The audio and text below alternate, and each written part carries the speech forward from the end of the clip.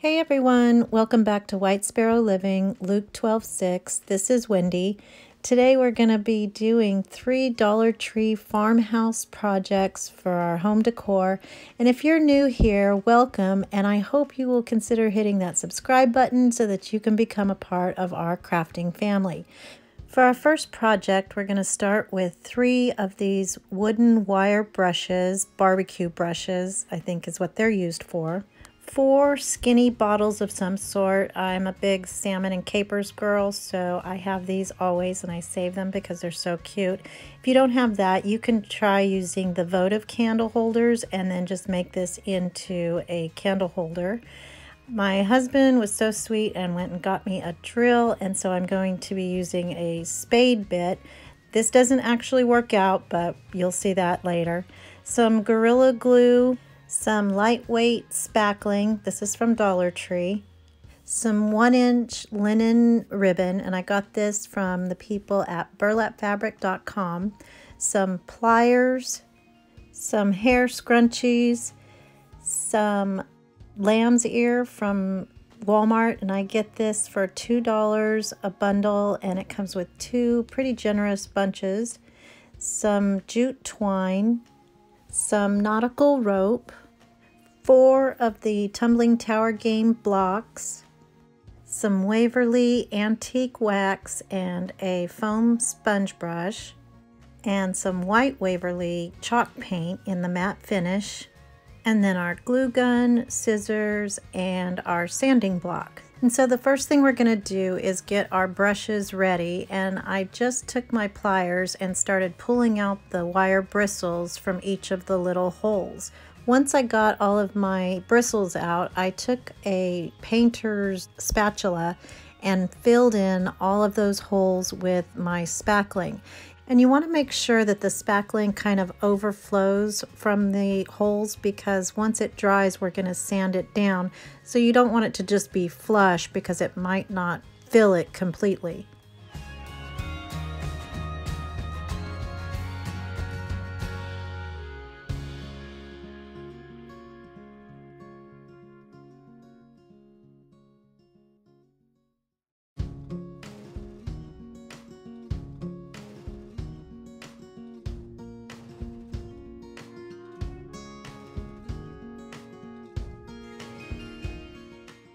So while my spackling was drying, I got my bottles ready by peeling off the labels. And there's a lot of ways to do this, and I've had a lot of viewers tell me different methods that they use. So I just went ahead and used my Cricut spatula, got the main parts of the label off, and then used acetone to remove the gooey sticky residue. And then by the time I got those done, my spackling was dry, and I used my sanding block to make those smooth and sanded down. Once I got those all sanded and ready to go, I took my Gorilla Glue and I'm going to glue these together. And if you do kind of a thin line of the Gorilla Glue, it works like E6000, but I did notice that it does dry a little bit faster than the E6000, which would probably take overnight to completely adhere.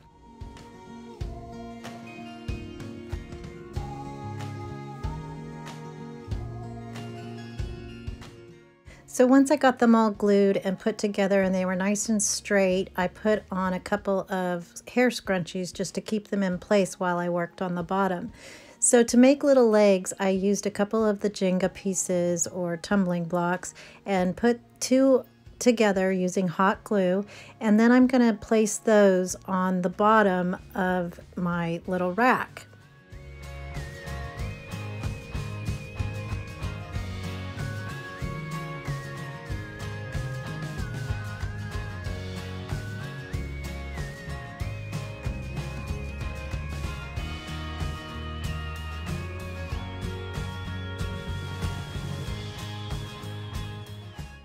Once everything was completely dry, I took off my little scrunchies and used my Waverly antique wax to paint the entire piece. I had never used this before, so I wasn't sure how it would turn out or what kind of strokes to use, so I started on the bottom kind of as a testing area so that I wouldn't mess up on the top.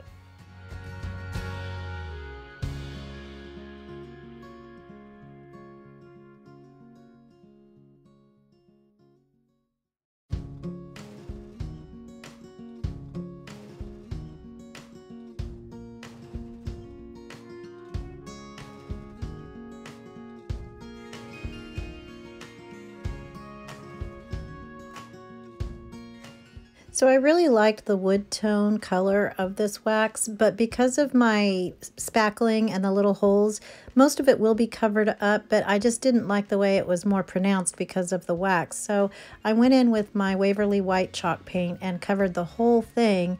And then I do want this to be rustic looking, like I said, and so I'm going to sand it down and let this darker color show through.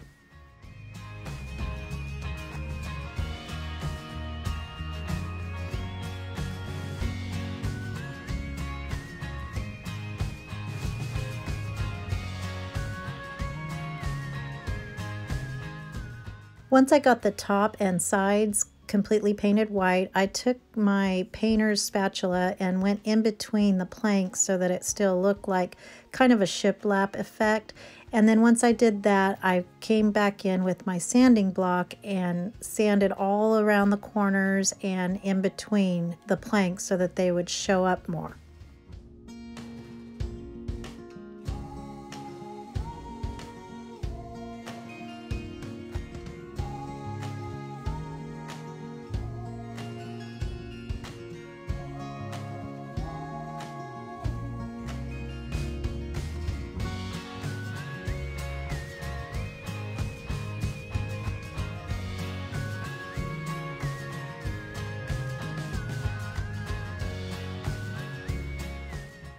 To cutesy up my bottles, I took some of the jute twine and a little bit of glue and just wrapped the top part where the threads of the lid would be.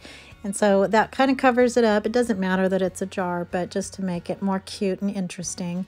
And then after I got those completely wrapped, I'm going to take some of my linen ribbon and a needle and thread. And I've shown you guys how to make flowers before, and so it's kind of the same idea, except this time we're going to make more of like a pinwheel look. So all I did was took my needle and thread, and you want to make sure you have a pretty big knot so that it doesn't go through the linen fabric, and then just go in and out and make a stitch all the way, probably about 10 inches long, and then pull that together so that it gathers, and then sew it up on the side to make a complete circle, or in this case, a pinwheel.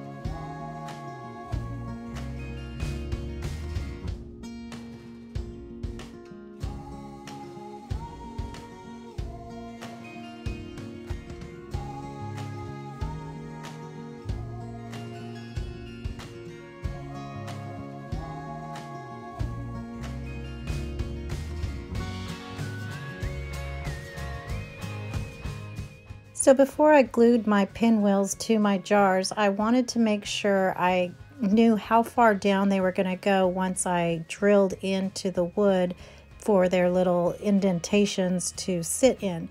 So I first marked where I was going to drill, and I was really excited to use my new power tool, but this turns out to be an epic fail only because my spade bit was 1.5 inches, and this really needed a 2 to 2.25 inch opening, and they don't make that, or at least Home Depot doesn't carry them. So I marked where I was going to put them, and then I proceeded to drill into the areas where I wanted them to sit. So this took a little time too, but it was fun because I was excited for how this was going to turn out. So once I realized that they were not going to fit, I was really bummed. So I went back to Home Depot and got a different kind of bit that was 2 inches. So the problem with that one is that there's like a drill bit that's in the middle of this, and that would have worked had I not already cut out using the spade bit. So it didn't have anything to bite onto, so it was jumping around and scratching up my piece, and here's how it turned out. I even asked Michael J to help me on this, and he said it was a kind of a lost cause and I should just scrap it. But I was really proud of my paint job and how it was looking thus far, and so I did not want to just put it in the scrap box, and so I continued on and tried to think of a way to save this piece. So I took my nautical rope and wrapped it around and used some hot glue, and it totally hid all of the mess ups, and I think it ended up being, if not as good, probably better than what I had originally planned.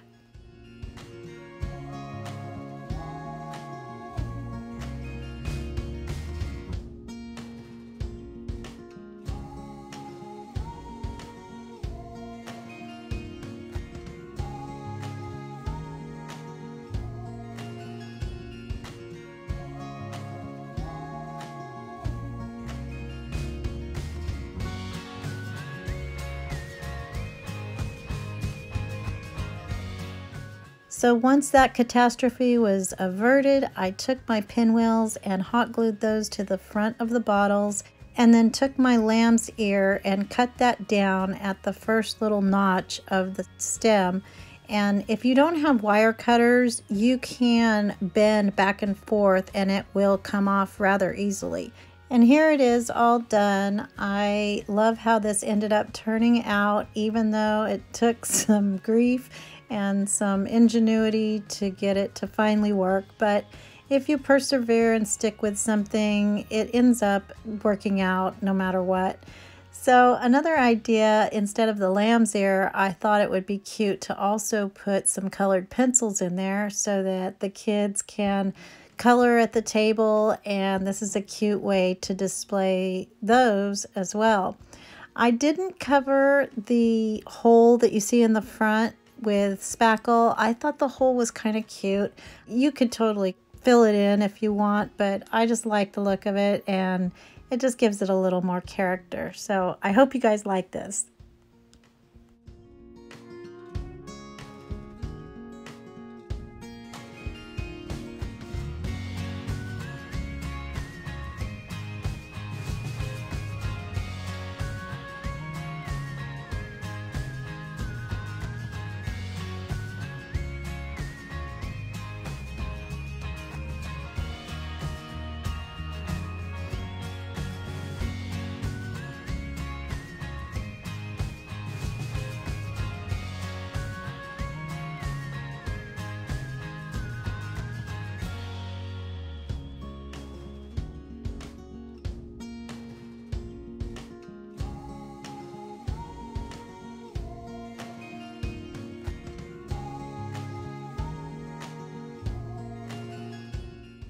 For our second project, we're going to be using one of these large Easter tags, and then again some more of the Waverly wax in antique. So for this project, I'm going to use the back of my tag, and I just cut off the jute twine holder at the top, and then using my foam brush, I did a layer of the wax, and I just used the flat surface of the foam brush to make sure that it was semi-flat, but I also wanted to give it some streaks so that it would resemble wood. Once I got to the finish I wanted, I continued by using some pretty heavy gauge wire, some jute twine, 5 pieces of those tumbling blocks, and then I purchased these beads. They're just under 1 inch, so they're 20 millimeters, and I got these, it's 200 pieces for $12.99. And I got those at Amazon, and so I'll put a link in the description box below. So this is the wire that gets my hands all dirty. For some reason, there's some kind of finish on it that is like greasy or something. So I didn't want to get my hands dirty, so I put some gloves on. But I want to make this a kind of like the hanger, but it's going to be a beaded garland. So I want the sides to be uneven, so I made one longer than the other. And then I started threading my beads on, and I did one side first and then threaded the wire through the hole at the top of the tag and then threaded more beads on the other side.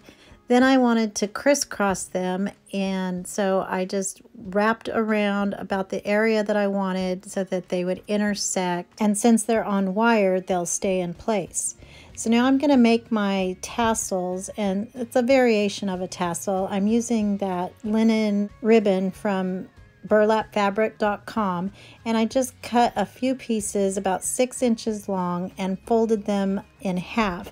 Then I'm going to wrap it around the wire and then take my needle nose pliers and make that wire feed back up into that first bead so that it stays in place. And then I'm going to take a piece of jute twine and wrap it around about 1/2 inch to 1 inch below the top of the ribbon to make it resemble a tassel.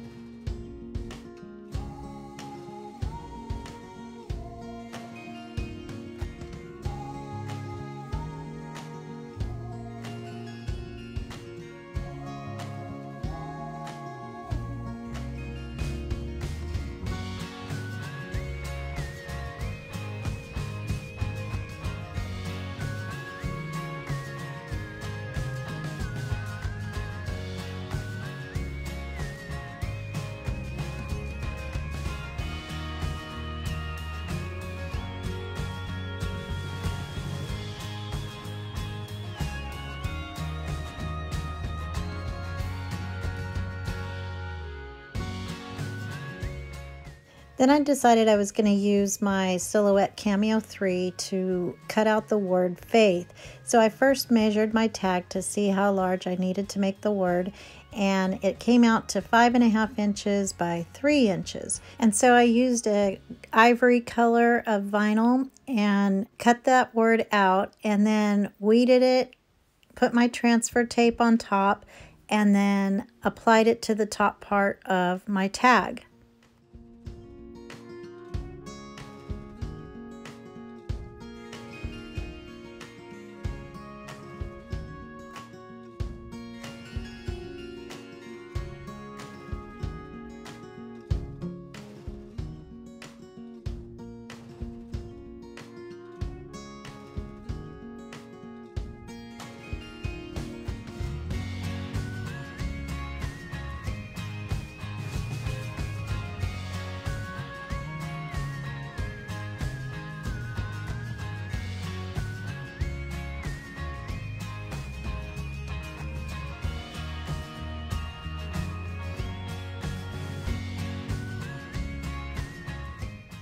Now I'm going to take my tumbling blocks, and I started with the very center piece to make sure it was in the middle and at the right area so that the rest of them would line up perfectly. And I'm just going to make a cross to go right below the word faith.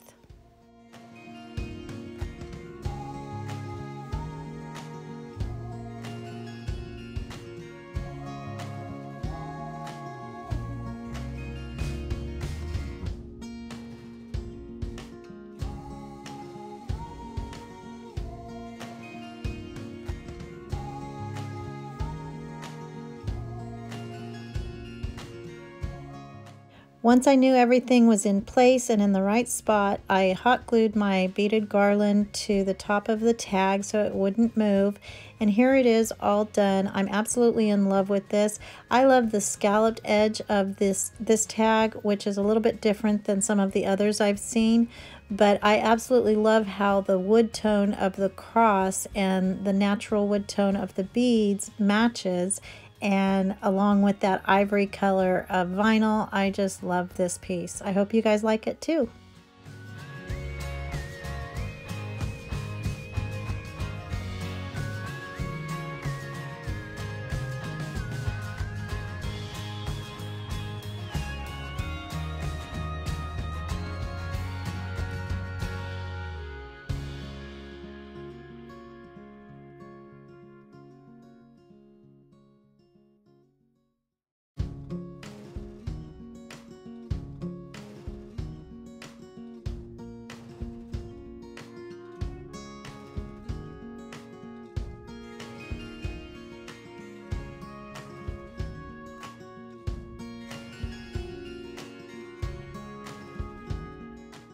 For our final project, we're going to be making a sign, and I am using a piece of heavy-duty cardboard really, but it's the stuff that you put on the back of a shelf once you build it. We didn't use it for the shelf that we built, and so I'm using it in this project. I'm also going to be using this windmill wind chime from Dollar Tree, and Frisco Craft is such an awesome company. I'm going to be using some of their vinyl for cutting out my words from my Silhouette Cameo 3. And so with that is all of the goodies that we'll need to do this project. But I'm also having to use a 24-inch cutting mat instead of the standard 12 by 12. So Frisco, they have offered to send me vinyl to bring you some awesome projects. And so I have to tell you, their vinyl so far is the best. So as most of you know, I just started my channel 4 months ago, and so that's the same time when I got my Silhouette Cameo 3. So there's a huge learning curve, and with that, the different products that are out there. And I ordered this on Amazon just because I needed black vinyl. And it was by far the easiest to weed, the easiest to cut, and it has just really been a blessing to me because I don't have as many problems as I do with other brands. So I will highly recommend this product, and I'm going to put their link in the description box below. So now, because my sign is so long, it actually measures out to be 33.5 inches by 15.5 inches. So I wasn't able to get all of my wordage on one piece of vinyl, so I had to do it in 2 separate batches. So I cut out my words, and then I'm going to weed everything, and this was kind of fun to do because the letters were so big, so it was really easy to transfer and weed out. So once I got those all separated and cut out, I put my transfer tape on top of them, and then I did the first part, Farm and H, and then left a spot open because I'm going to use the windmill for my O, and then added the USE at the end. Then I put my words on the top and at the bottom, so it's going to say, "As for me and my farmhouse, we will serve the Lord." So I just used a speed square and measured up 4 inches, and that way I can make a real light line all the way across so that my words will line up and it will be level. And then later on I'll go back with a white eraser and take off those marks. So when I placed my words, I put the Farm H down first and made it the same distance away from the edge so that when I go to place the last part of my word, I can measure in and make it the same distance from the edge on the right side. And so after I get all of this done, then I'm going to work on my windmill.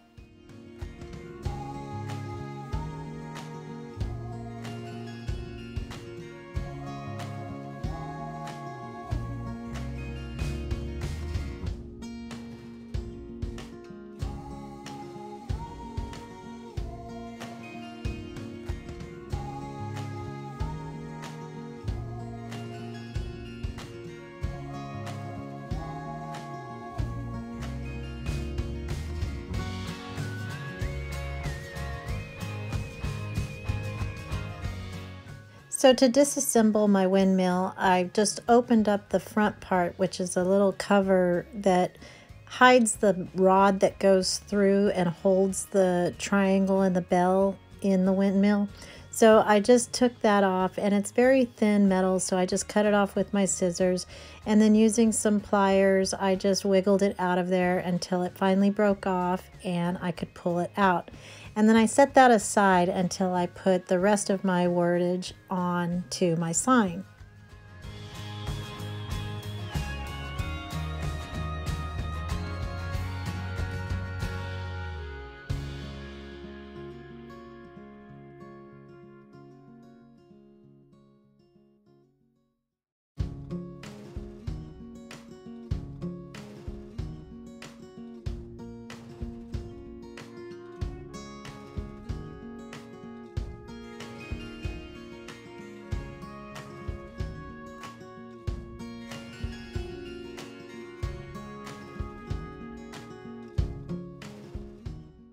You may notice that I didn't use the book, chapter, or verse from this scripture, which is Joshua 24:15.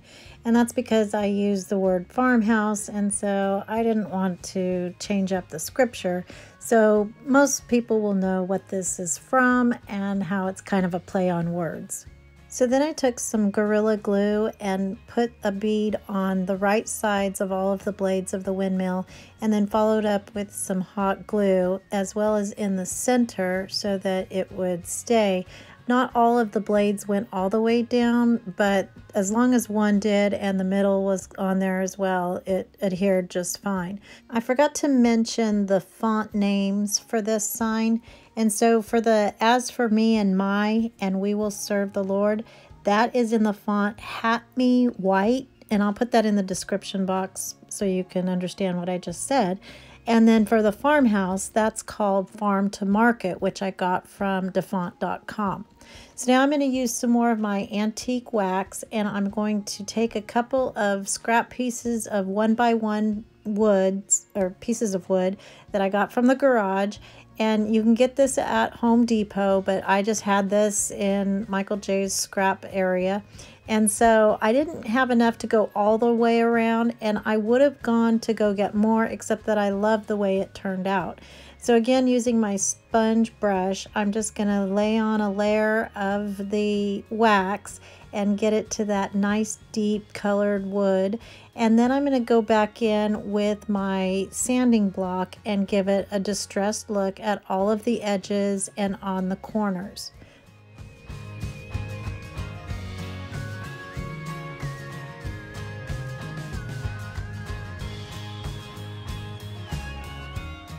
So to attach the trim, I used the nails that came with the shelving unit to attach to the back of the shelf.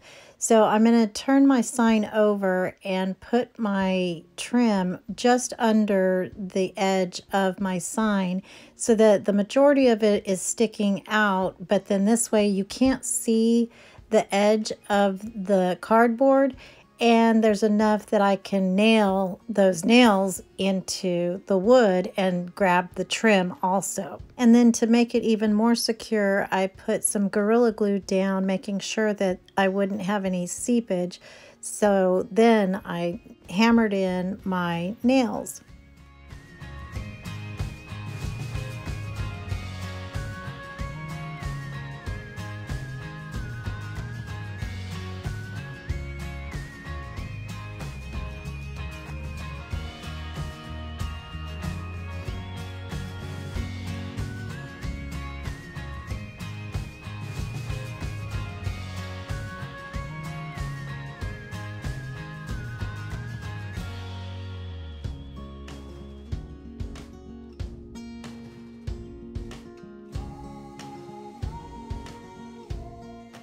So I know I've shown you guys this a million times, but it's the best tip I've ever gotten in my life. And so when you run out of a glue stick, just take a little dot of hot glue and put it at the end of that stick and then stick it into the glue gun and it won't fall out. So now I'm taking that little button that was on the front of the windmill and I just hot glued that to the top for the finishing touch. And then using my yardstick, I found the middle of my sign and a sawtooth hanger. You can get these in the picture hanging kits from Dollar Tree. This was from something else that I had left over, but I just placed that down and screwed in the tiny little screws that came with it, and it was ready to hang. You could put two, but this is so light in weight that it doesn't matter. As long as you get it in the middle, it'll hang nice and straight. If it does get a little crooked, you can always take a piece of double-sided tape and put that at the bottom so that if it's near a door and it gets knocked and so it kind of gets cockeyed, just that double-sided tape will save you and you don't have to put that second sawtooth hanger. So here it is all done, and I am absolutely in love with this. I got to use a power tool when I cut my wood, and I'm loving this antique wax. I don't normally use that in a lot of my projects, but I thought this was a really good time to kind of coordinate all three pieces since they kind of have the same style and farmhouse vibe to them. So here they are all together, and I am really excited about how they turned out, and I hope you guys like them too.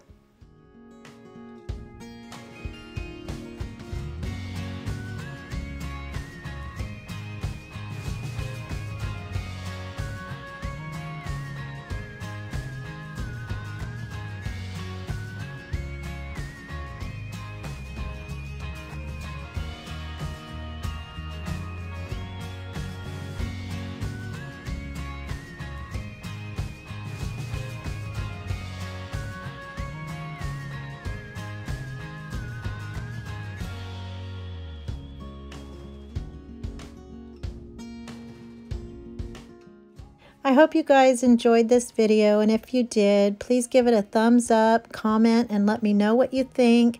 If you're already a subscriber, thank you so much, and double check just to make sure that YouTube didn't take you off of my subscriber list. And if you're not, please consider subscribing so that we can continue to grow this channel. You can check us out on Facebook and Instagram, and I hope everybody has a blessed day, and remember to always be the light. Bye.